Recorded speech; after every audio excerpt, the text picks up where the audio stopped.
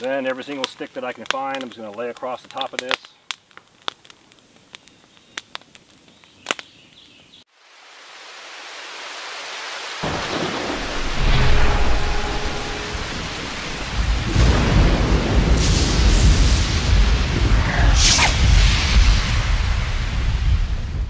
Here we go, Corporal's Corner, tips and tricks number 1. One fire lay to rule them all. Let's get to it. Today I want to talk about fire, and I want to show you a way to create a simple fire lay that will guarantee a large fire column that will burn everything down to a good coal base. And having a strong coal base is basically where it's at to burn additional or larger logs and keep that fire going all night. So let's get to it.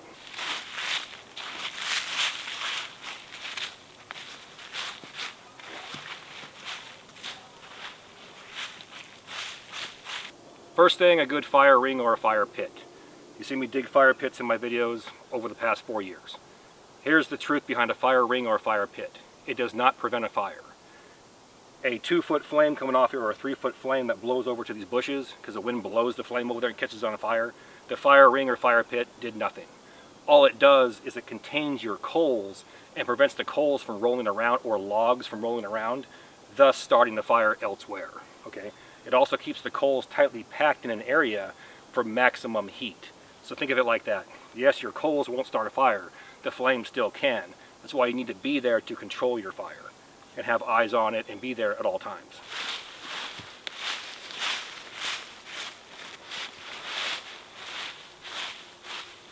Then simply follow it up by moving any leaves or debris a good foot or 2 away from the fire pit. That way the flames, when they are blowing around, won't catch those loose leaves or pine needles on fire. Now, let's talk about our fire lay.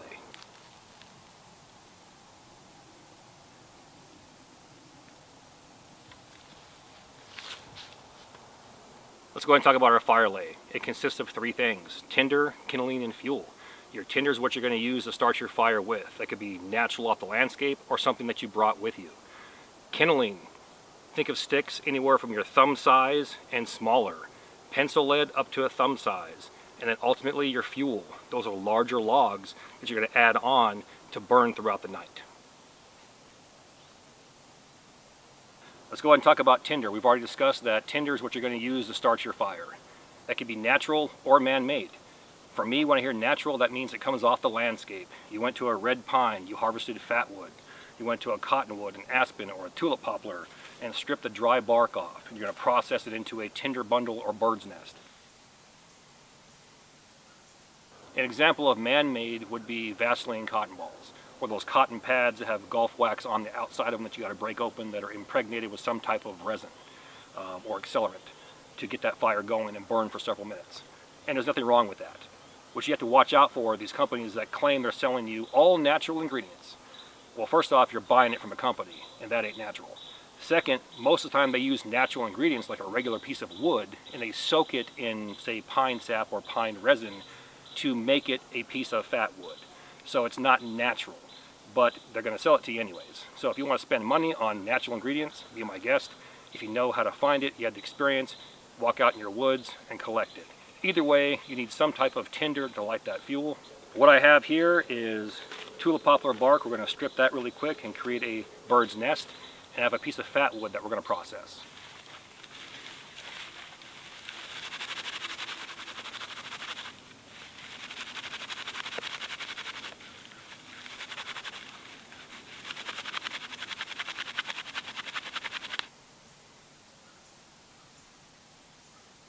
Let's go ahead and move on to our fat wood.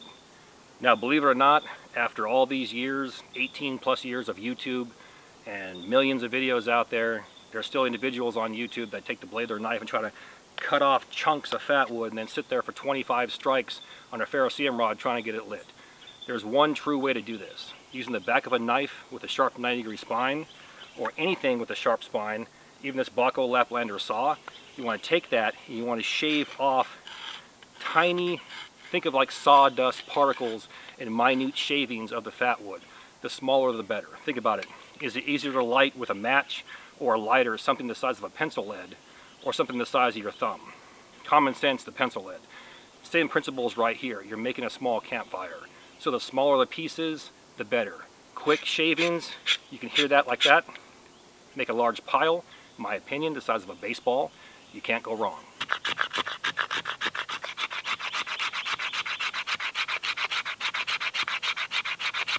We'll do the exact same thing with our Baco Laplander.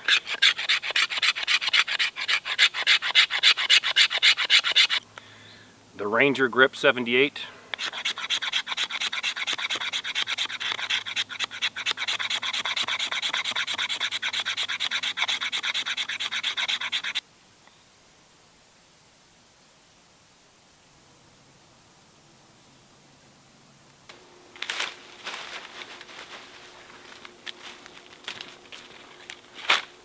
Here's our bird's nest and our properly processed fat wood. Like I said, you want something that's minute shavings like this, not chunks of wood trying to throw sparks on it. Those that are experienced with this, you know what I'm talking about. Those that aren't, that's what you're looking for right there. Now, in the upcoming weeks, since we're doing these tips and trick videos, I'll go ahead and do it on my fire kit and show you what I'm carrying and why I'm carrying it. Today we're going to use a ferrocerium rod to ignite both of these sources here, as tinder sources, and I'll show you how to do that here properly. But the type of ferro rod that I carry is the one by Exotech. Yes, all this equipment is on my Amazon affiliate page in the video description box. But this is a very soft rod, taking the back of my Ranger Grip 78 of the saw portion as a sharp spine. And you can just throw sparks all day. The same with the Baco Laplander. That part right there. And then my Moragarberg. I'd rather carry this than flint steel any day of the week and twice on Sunday. Now all I'm going to do here is use the edges of my fire pit. Again, it's oval, it could be round. If you don't have a fire pit, take a large log, stick it right here. Then you're going to lay your kindling perpendicular into the flames. This guarantees contact with those flames at all times. And like I said, all you got to do is stack the next bundle perpendicular to that one, then that one, then that one, or this way and that way. And it's constantly putting sticks onto those flames. So all you would do here, using your outside edge, is lay them down in here like this. The flames are right here, making contact with those sticks at all times. Then the next one, we're going to land on top this way, and so on and so forth. I'm going to go ahead and add the fat wood to the bird's nest. That way I'm not lighting something twice. See me do it one time. I'm going to take my Baco Laplander and that sharp edge I showed you earlier. I'm going to place my hand on my boot over top of the bird's nest. Take my ferro rod, place it underneath here, pull up hard and rake back quickly.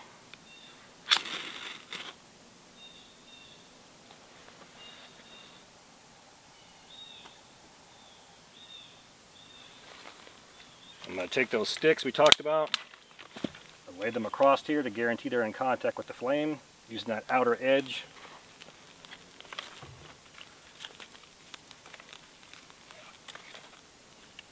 Then once that picks up, we'll lay the next ones perpendicular this way. They were laid this way, so now we're going to lay them this way. Open it up. Now we're going to lay them this way.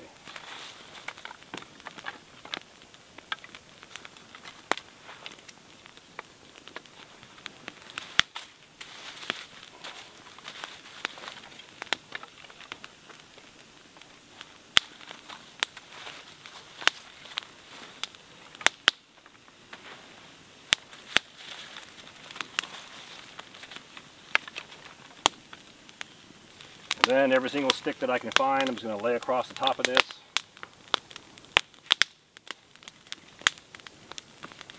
And get her done. And you have the correct ratio of fuel, oxygen, and heat when there's very little or no smoke. Everything's working together in an uninhibited chain reaction. And that's exactly what you're looking for.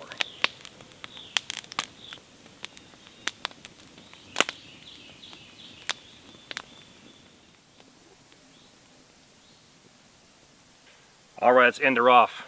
More great things to come. With that, all the gear in my videos can be found in two places. One, my Amazon affiliate page, and two, my Etsy shop. Both links are found inside my description box.